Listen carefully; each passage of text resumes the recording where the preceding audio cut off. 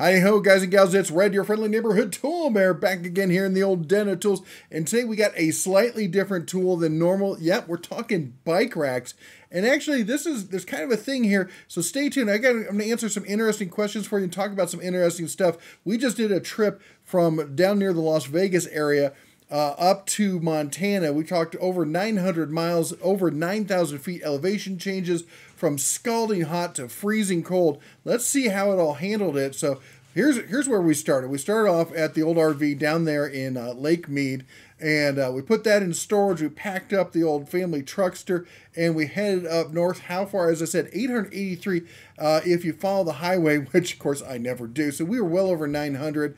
We took a little detour through Panguitch up through there. We did a little bit around here around Pocatello stuff, up of course around Yellowstone and whatnot. Anyway, well, from the scalding desert here at over 100 degrees, 103 I think we hit, and at an elevation around 1,200 feet, all the way up to over Bryan Head on our way to Panguitch, Utah, crested I think near 10,000, just over 10,000 feet. Went through West Yellowstone where we saw a little bit of snow and stuff. Yeah, it's so weird to think that this town, I don't care what time of year you go to West Yellowstone, bring a jacket, bring a sweater, because you're going to need it. One of my favorite tourist trap towns ever. And I love me a good tourist trap, but it can get chilly no matter what time of year. So anyway, what we got here is we got the KYX bike rack. We put that one on the front. We got the KYX 4-post bike. We put that one on the back. Let me show you the setup and how it handled through the trip.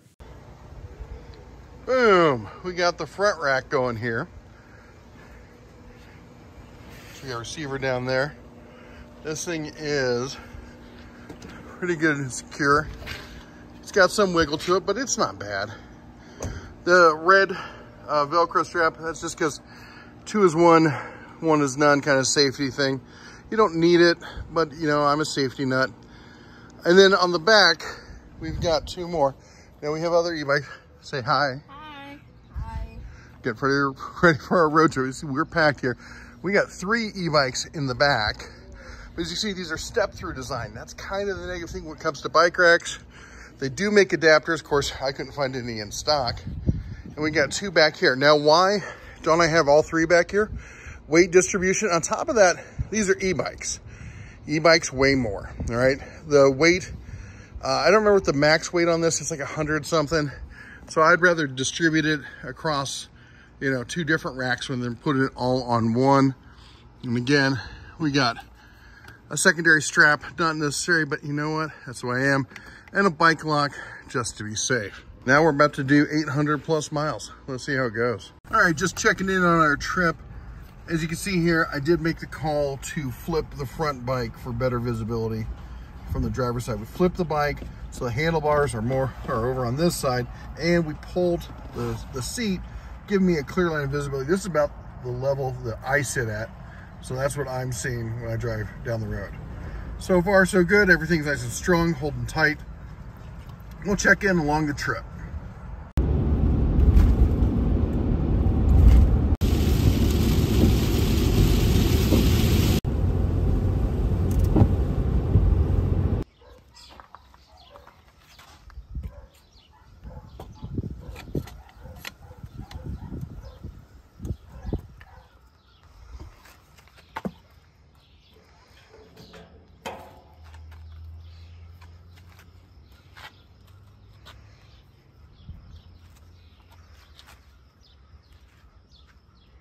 All right, well, there you go. There you have it. Here it is. Now, this is $120 list. There's a $30 off coupon that you click that little check mark. That's going to take that down to $90.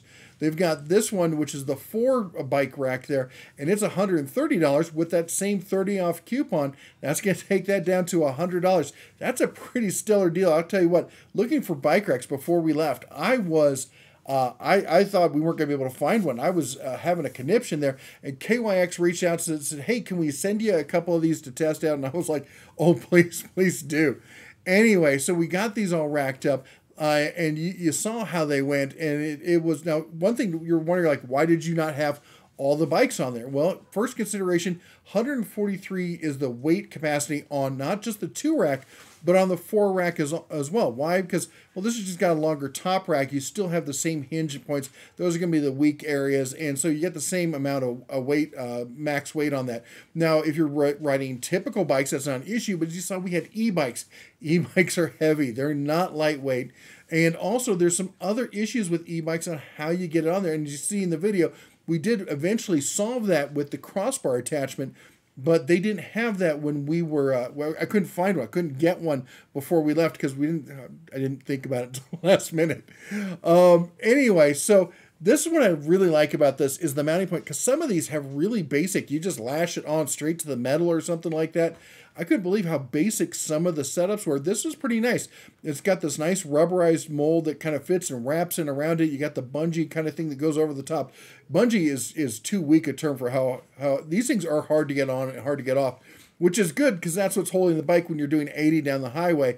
And yes, folks, 80 is the speed limit out west. I know a lot of you east of the Rockies or east of the Mississippi don't realize that, because I get some people going, can't believe how fast you guys were going in this one video. That's the posted speed limit, folks. All right, hey, back in the day in Montana, we didn't have a speed limit. All right, and it does allow you, it has a hinge point on it so it can rock out. So if you need to open your hatch or something, which doesn't work much, doesn't do much for you if you're in a tailgate setup like me, but if you're in an SUV or something like that, that can be very beneficial. You don't have to take the whole thing off. Now, that said, they comes with all the mounting hardware, including the pin for the receiver. But the pin there it's just a bolt. I'm downplaying it. It works just fine. If someone's going to steal it, they better bring some tools to get it off, because once you really put it on there, it's not coming off by hand. But that said, usually we use a quick release one like this, so you can take things on and off and stuff like that. We use that for small trailers around town. But when I'm traveling, I use a Reese tow power like this. It comes as a coupled setup. You've got this piece here, so it goes into the coupler, and you got the receiver pin as well. And they're keyed alike, so you can use the same key on both. And that is, well, key, if you know what I mean. The other thing I want to talk about is the bike crossbar adapter. Now, of course, I picked mine up once we got here. I went to Second Wind Sports, which is in Bozeman, Montana. You can't order online from them. They great place. If you're in Bozeman, check them out. Great people down there. They buy and sell used outdoor sporting equipment. But if you want to go on Amazon, you can get your most basic style one for all of $12.